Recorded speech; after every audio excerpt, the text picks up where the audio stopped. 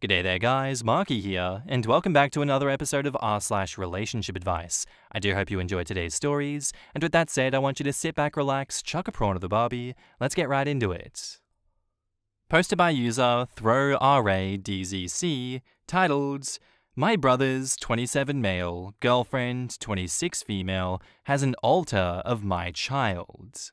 I'm 34 male, wife is 32 female, brother is 27 male, and brother's girlfriend is 26 female. I'm looking for advice here because this is completely over my head, and my initial reaction to this is probably way off. My brother has been dating his girlfriend for about a year now. She's a nice girl, but at times her behavior is odd and erratic. She's asked over and over again to babysit for my kids, girl and boy 3 and 5. My wife and I have always said no. This weekend we had a barbecue and she was acting extremely strangely, only speaking in a baby voice, not talking to any of the adults, running around with the kids. My wife pulled me aside at one point, extremely upset. She had found her in our 3-year-old's room, in her playpen and ball pit area, sucking her thumb, covered in our daughter's blankets, with all of her stuffed animals. My wife was completely confused as to what was going on, and when she asked my brother's girlfriend what she was doing, she responded in a baby voice that she was tired and needed nappies. My wife came immediately to get me, and we both confronted my brother to ask him what the hell was going on. My brother got extremely embarrassed. He said that his girlfriend has dissociative identity disorder, and one of her alters is a 3-year-old girl. My wife and I don't know anything about this disorder, so we didn't really say anything, just told him to please go get her and to keep her out of our kids' room. He went to go get her, but within 15 minutes he still wasn't out. I went to go see what was going on, and his girlfriend was extremely upset, insisting that he calls her Evelyn, our daughter's name. That was the last straw for my wife. She told her to leave. Brother's girlfriend started straight up sobbing, using her baby voice, saying she's confused and doesn't understand why everyone is being mean to her and calling her the wrong name. That night, my brother called and admitted not only is one of her alters a 3-year-old, it is very specifically our 3-year-old. He said he can't talk to her about this because when she's not her Evelyn alter, she doesn't remember anything, and when she is her Evelyn alter, she isn't rational. My wife and I told my brother she is not allowed at family functions anymore, and she's not allowed around our kids. My wife was extremely upset and told my brother that his girlfriend was psychotic, and that she doesn't understand why he was still with someone like that. My brother is upset that my wife said those things about her, and said he understands we would be upset about her having an alter of our daughter, but she can't help it, and we should be more understanding because it's a disorder due to childhood trauma. Did my wife and I handle this the right way? We know nothing about this disorder, and doing research into it, the medical definition doesn't seem to match the way that my brother's girlfriend is acting. She doesn't have an official diagnosis. Putting that in bold because people keep asking. Apparently it was rude of my wife and I to ask if she was getting treatment or had a diagnosis because therapy isn't available to everyone and self-diagnosis is valid. She comes from a very affluent family and definitely has the resources to get therapy and a proper diagnosis. In the comments, MJ8 says, I've got some really serious concerns about your brother. I'm not an expert on DID, so I'm not going to offer opinions on that, but your brother knew about her fixation on your child and brought her around that child without telling you anything. He's also in a relationship with someone who, at least some of the time, believes she is his 3-year-old niece. He didn't give you the chance to decide if this is someone safe for your child. This should be higher up. Everyone is fixating on the girlfriend, but ignoring the betrayal of a brother who would have let her babysit your kids without blinking. He is dangerous too. That concerned me too. My first assumption was that he is one of those guys who can't stay away from a volatile chick because the sex, I would presume, is just spectacular. But the darker suspicion would be that there is something about this childlike behavior that appeals to him specifically. Wouldn't be the first couple who let their DD/LG type relationship bleed into their everyday life with the excuse of age regression and dissociation. It's possible that he's innocent in his intentions towards her behavior, and that it's just a fault in her that he's overlooking for whatever reason, but he's certainly not innocent with regards to his brother's kids. Some serious BS is occurring here regardless of who specifically it's coming from and why.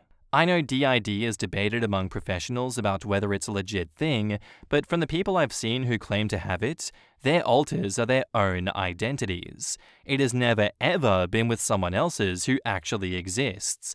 This is a bit that throws me off further. She claims to have a 3-year-old as an alter?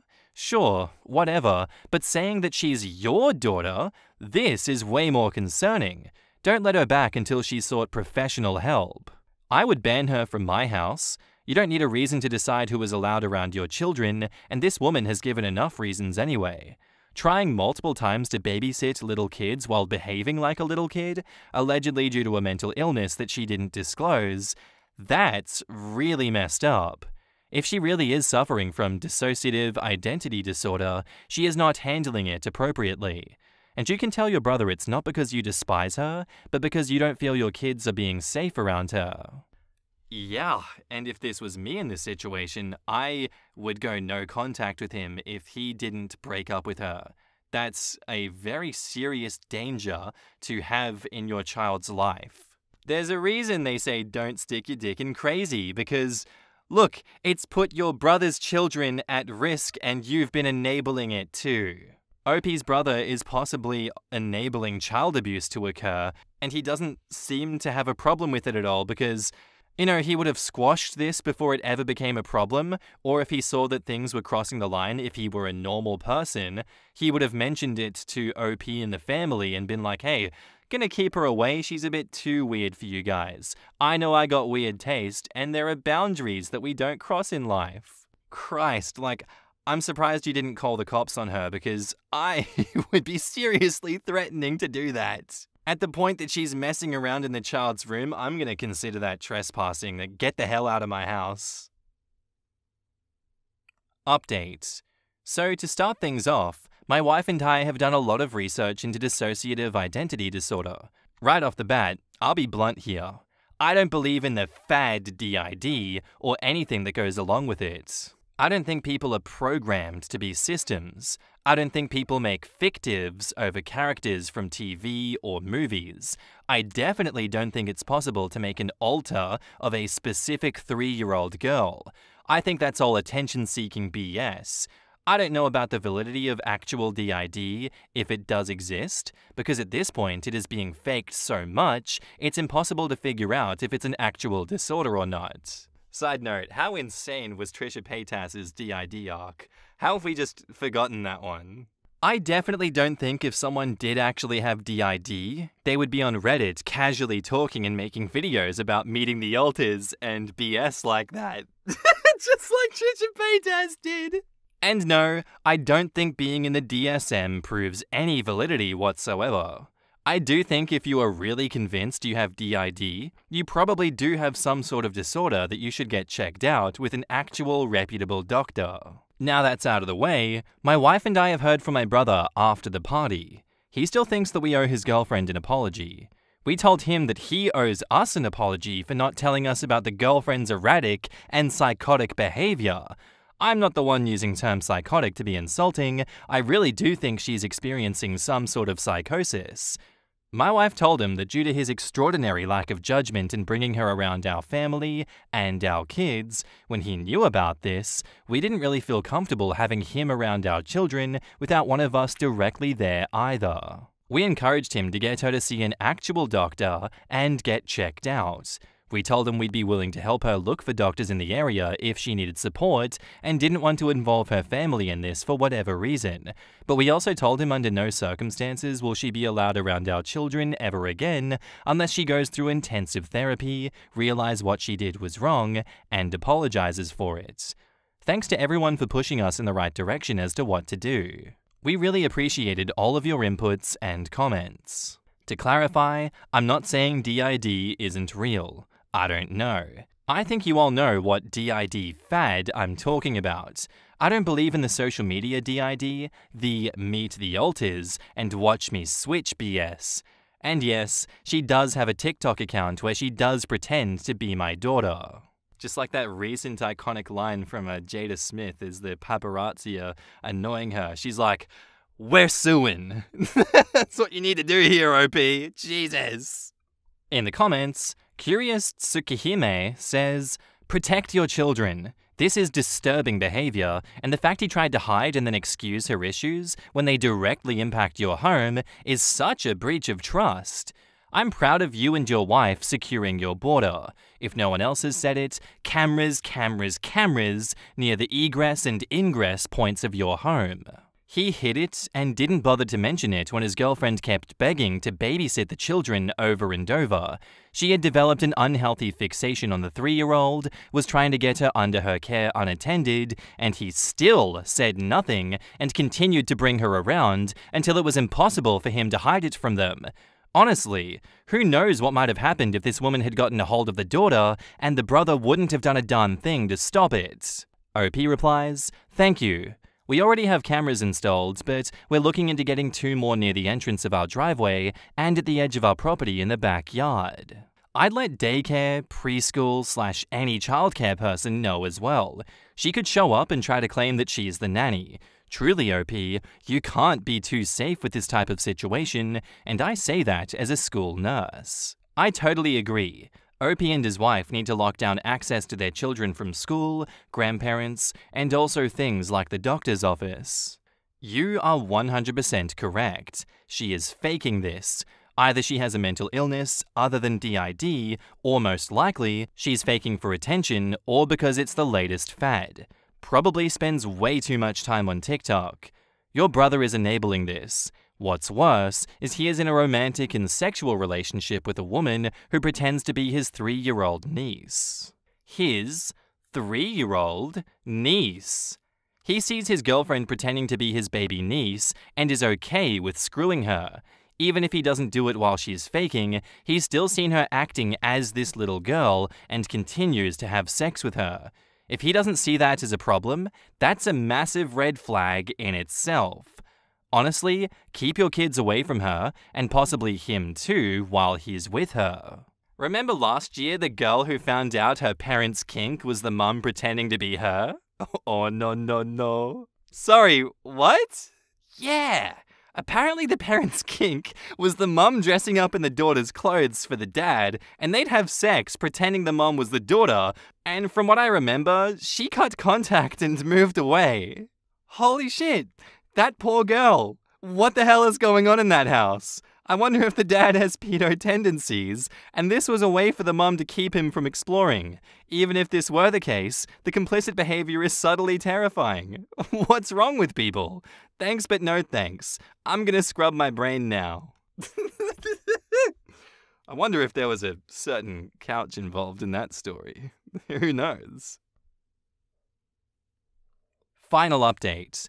Things escalated with my brother's girlfriend, who has an alter of my child.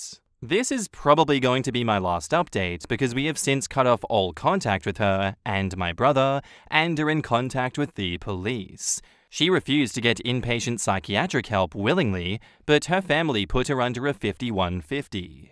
Long story short, she approached our child while she was at the park with the nanny.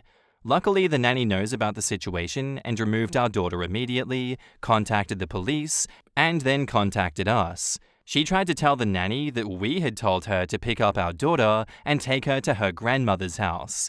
She waited until it was close to the end of our nanny's shift to make it more believable. Luckily, the nanny didn't engage with her. She just picked up our daughter and walked away, recording the entire incident to have proof. She ran after the nanny, telling our daughter, "Go ahead, Evelyn, tell her you know me. We're gonna go to Grandma's." Her family told us that there has never been any abuse in the family. She's never claimed to them that she has DID, though they have long suspected she has histrionic personality disorder. My brother has not contacted us since this happened, but my wife doesn't want contact with him anyway, and I agree with her. Again, thank you for all the advice and well wishes. Though she's never allowed around my family again, I'm incredibly happy that she's getting the help she needs and hope her recovery and treatment go well for her, and I wish her the best. In the comments, Styrax Carolon says, The girlfriend has a TikTok account where she pretends she's the 3-year-old, even though she claims to have no memory of being the 3-year-old. That means the 3-year-old alter is just supposedly setting up the camera and shooting the TikTok video, and her adult self just happens to find the videos and upload them? Or is the toddler also uploading them? Nothing sketchy about that scenario. Haha, sarcasm. Conveniently, everybody who believes in this particular manifestation of DID and wishes it was the whole split personality bullshit from TV shows of yore are stupid enough that glaring plot holes and missing details like this don't appear to bother them whatsoever. Invective Detective says, I'm less interested in debating whether DID is real, and far more interested in understanding why, after the brother realized his girlfriend was fixating on his niece, he did F all to protect that little girl. That's why OP and his wife are angry. He knew her condition, but he still let her around the kids. Nothing screws like crazy. Also, ew. How could he sleep with someone that's claiming one of her identities is his niece? I don't know. I don't want to know. I don't want any more answers to this one. I'm just glad the police were called and that OP and their partner did something about this because, dear Lord, there's just too many levels of depravity for me. Our next post is by user FriendlyFox4575, titled, My husband deserted me without a word. I'm still reeling from this and just need to vent.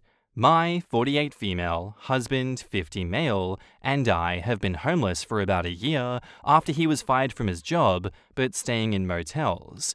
I do work online and have been able to keep a roof over our heads. He hasn't worked in a year. So on Tuesday, when he said that he had a job interview, I was excited. He walked since the truck broke down and was sold. He said he needed both phones for numbers, so I gave it to him not thinking anything about it, especially since I could still get in touch with him via text now. After about an hour, he texted me and said he got the job and just had to fill out paperwork and get his drug test and would only be a couple of hours. Then I saw 3 expenses on the bank card in the county over and knew something wasn't right. Those couple hours turned into that night, the next morning. He not only wasn't answering my texts or calls, but he blocked me completely. He had both phones, both bank account cards, and my valid ID. Before I had a chance to cancel the cards because it was my money on there, he had pretty much wiped out the account. I still had a few days left at the motel, so called around. My dog, cat, and I are safe at the moment, and I opened new bank accounts, but have to wait on the cards to arrive. But we can't stay here forever. I'm hoping the card arrives soon, and I can get my ID done so that we can get back into a motel, which is the only option at the moment until I can build up enough money for rent deposit, etc., and find a cheap apartment or house. I do have a paycheck coming Thursday, though I'm not sure what to do after Monday when I can no longer stay where I am. As far as I know, my husband is with another woman. He contacted his brother just long enough to say that he was safe, but wouldn't give an answer why. We've been married for 9 years, but started dating back in 1988. We weren't arguing, and I thought everything was fine. Not a word, and I'm just devastated. I just can't fathom why he just left me and our pets like that with no access to money and tried to clean it completely out, a vehicle or even a live phone. He knew that most likely we would be out on the streets, but luckily we did find a temporary haven for a few days. I guess he just found a piece of us he wanted more than someone who supported him and was loyal throughout these bad times. I figured he found another woman with more money or something who could take care of him like I did. Anyway, thank you for letting me vent. In the comments, Free Speech is Dead says, Your future ex is a first-class turd and a thief. I'm sorry this happened to you, OP. I know how hard it is to start over. Do you have some family or friends to help you? OP says, Not really. All of my family are deceased, and the only person I could call is helping me right now, but I can't stay for more than a couple of days. We've had to move so many times because he couldn't keep a job or wanted to try someplace new. I think I became really isolated from everyone. I thought another friend was going to help, but they said that they thought about it and didn't want any drama at their house if he decided to show up, which I can't blame them for.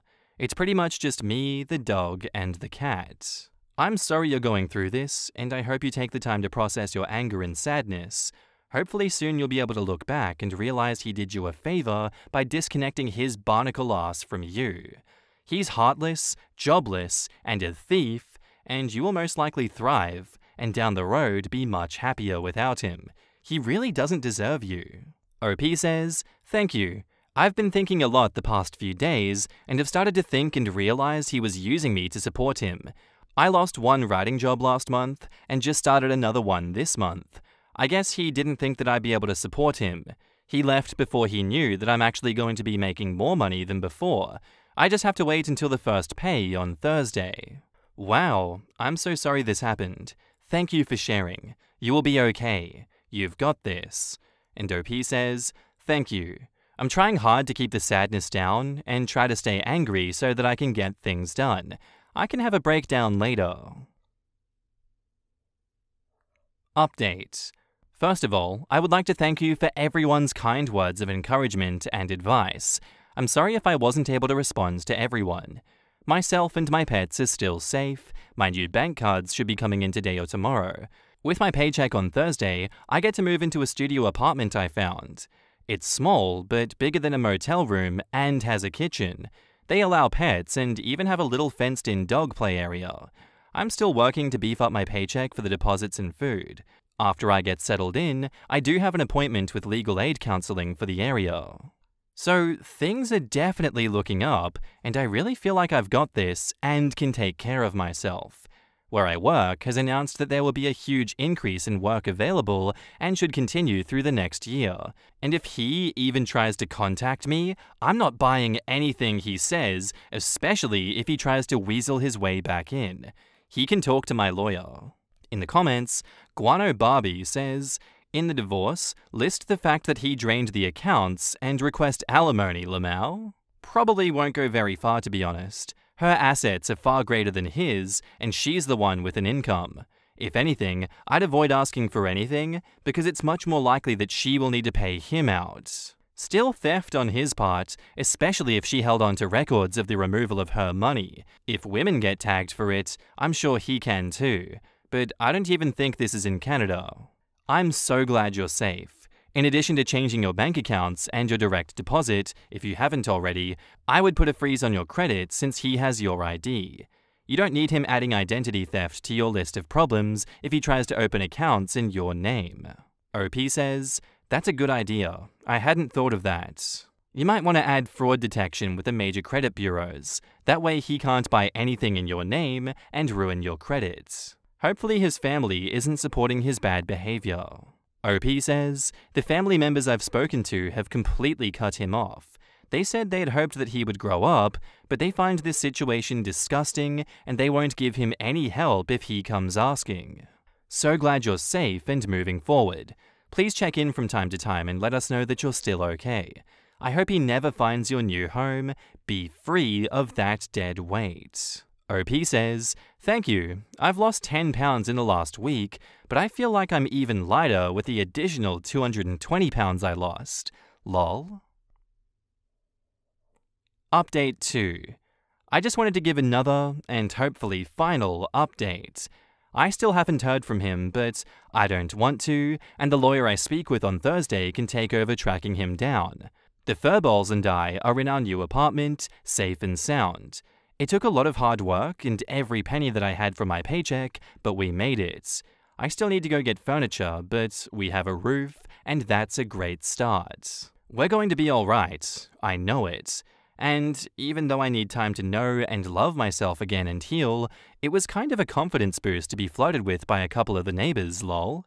Thank you for all the support, love, and kindness through these past couple of weeks. Last update.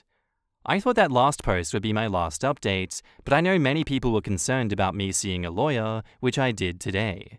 The retainer won't be too bad, but it will need to wait until next week for payday. But it's the beginning of the next step. And I did hear from him. I received a short email, which was the only way he knew how to get in touch, which just said, "Sorry, how are you?" It took a lot out of me to not respond because there is still a lot of hurt and grief that I'm processing. but I'm proud to say that I just sent a message back with a number of the law office that I was going to, then created a filter to send future messages to the trash.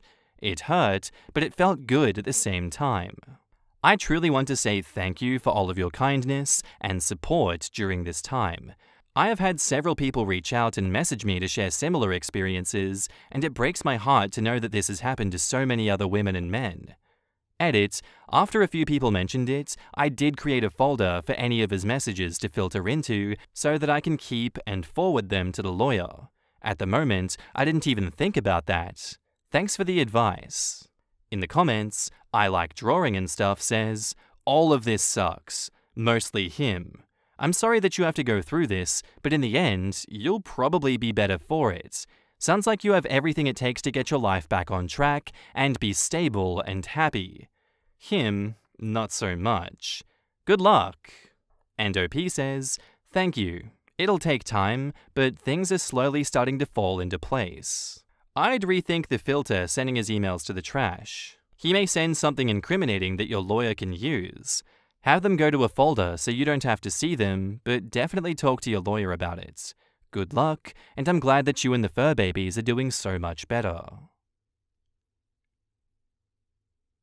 And that's where I'm going to end today's episode, guys. I do hope you enjoyed. If you did, let me know what you thought about it in the comments down below, and I'll see you in the next one. Bye.